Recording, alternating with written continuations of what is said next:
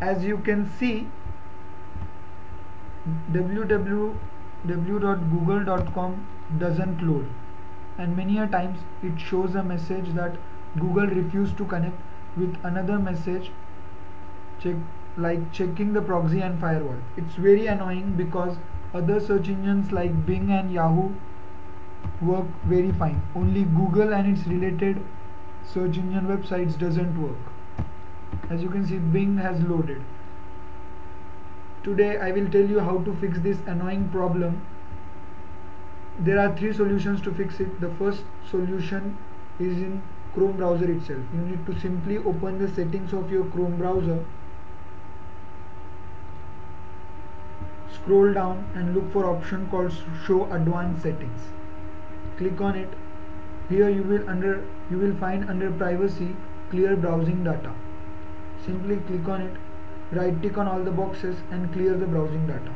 Once cleared, restart your PC and you will see that Google search has started working in your Chrome browser.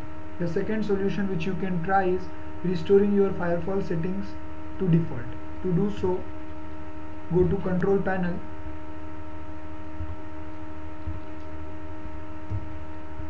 and click on Windows Firewall. Here you will see an option of Restore Defaults. Simply click on it and restore to defaults. After that, you need to restart your PC and you will see that Google search engine has started working in your Chrome browser. The third solution which you can try is going to Control Panel of your device.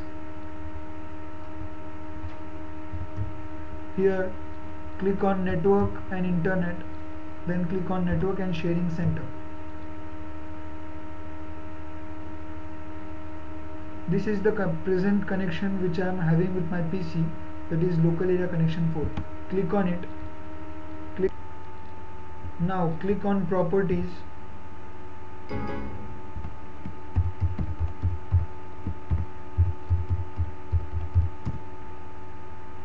Once done, you will see another box. Here you should click on Properties, then you will be shown an Internet Protocol version dialog.